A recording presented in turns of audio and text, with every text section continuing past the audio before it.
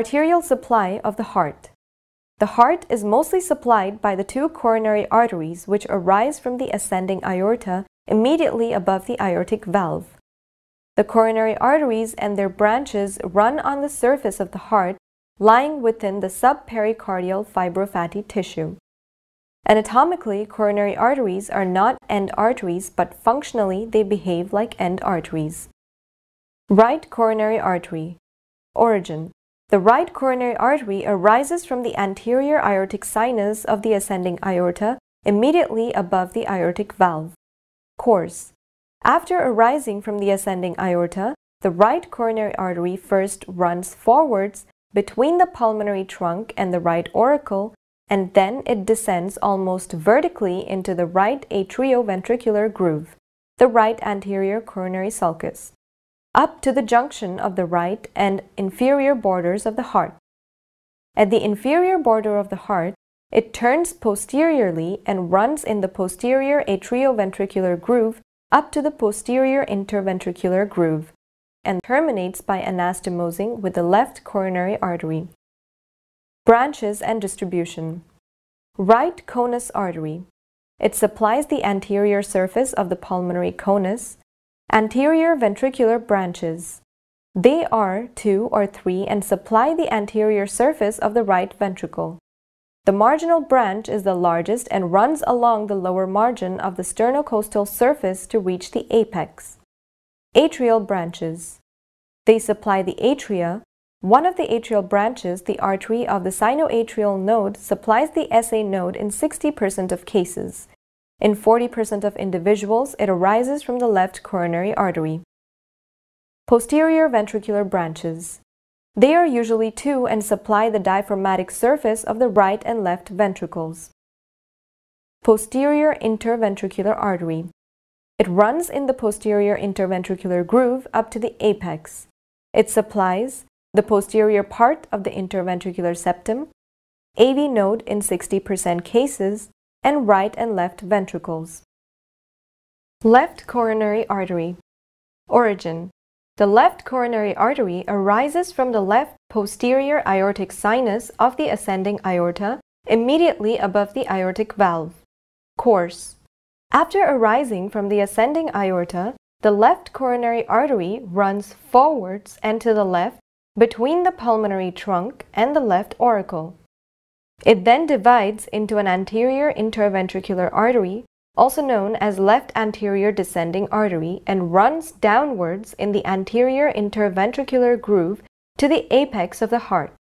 It then passes posteriorly around the apex of the heart to enter the posterior interventricular groove to terminate by anastomosing with the posterior interventricular artery, a branch of the right coronary artery. The circumflex artery winds around the left margin of the heart and continues in the left posterior coronary sulcus up to the posterior interventricular groove, where it terminates by anastomosing with the right coronary artery.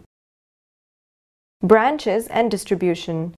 Anterior interventricular artery, also known as left anterior descending artery. It supplies anterior part of interventricular septum, greater part of the left ventricle and part of the right ventricle, and a part of left bundle branch. Circumflex artery. It gives a left marginal artery that supplies the left margin of the left ventricle up to the apex of the heart. Diagonal artery. It may arise directly from the trunk of the left coronary artery. Conus artery. It supplies the pulmonary conus.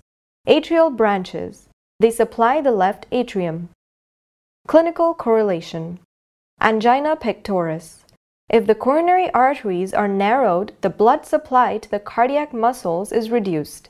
As a result, on exertion, the patient feels moderately severe pain in the region of left precordium that may last as long as 20 minutes.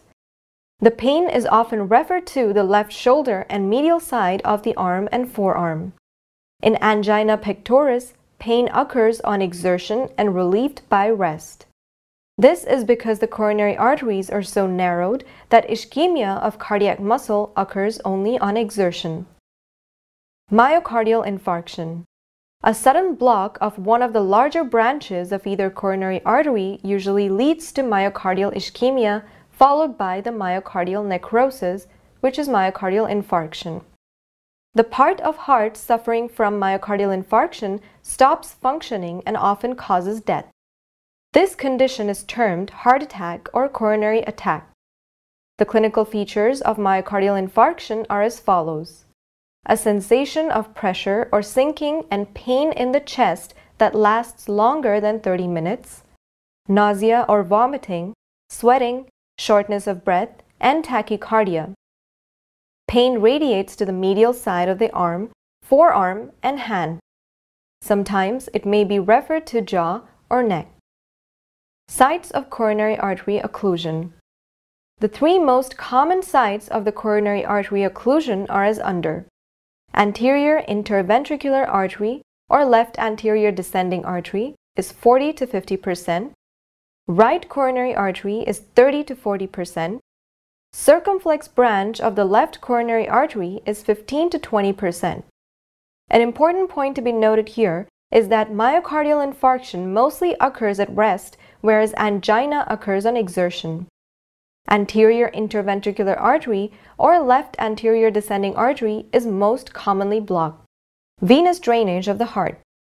Venous blood from the heart is drained into right atrium by the following: coronary sinus, anterior cardiac veins, vena cordis minimi, also known as Thebasian veins. Coronary sinus. It is the principal vein of the heart. Most of the venous blood from the walls of the heart is drained into the right atrium through coronary sinus. The coronary sinus is the largest vein of the heart and lies in the posterior part of the atrioventricular groove. It develops from the left horn of the sinus venous and a part of the left common cardinal vein. Tributaries. The coronary sinus receives the following tributaries: great cardiac vein. It accompanies anterior interventricular and circumflex arteries to join the left end of the coronary sinus. Middle cardiac vein. It accompanies the posterior interventricular artery to join the coronary sinus near its termination. Small cardiac vein. It accompanies the right ventricular artery in the right posterior coronary sulcus and the right end of the coronary sinus. Posterior vein of the left ventricle. It runs on the diaphragmatic surface of the left ventricle and joins the sinus to the middle cardiac vein. Oblique vein of left atrium, also known as vein of Marshall. It is a small vein which runs downwards on the posterior surface of the left atrium to enter the left end of the coronary sinus. It develops from the left common cardinal vein, which is also known as the duct of Cuvier. Right marginal vein. It accompanies the marginal branch of the right coronary artery and joins the small cardiac vein or drains directly into the right atrium. Left marginal vein. It accompanies the marginal branch of the left coronary artery and drains into the coronary sinus. Anterior cardiac veins. These are a series of small veins which run parallel to each other across the surface of right ventricle to open into the right atrium. Vena cordis minimi, also known as Thebasian veins.